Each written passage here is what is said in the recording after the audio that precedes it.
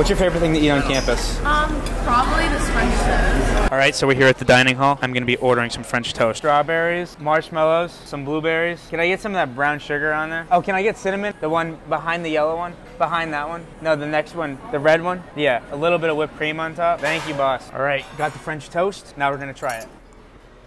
Right off the bat, this French toast, it packs some serious flavor. The guy is able to put any topping you want on there, so it's kind of like a build your own French toast almost. Really good if you want a treat in the morning, 7-3.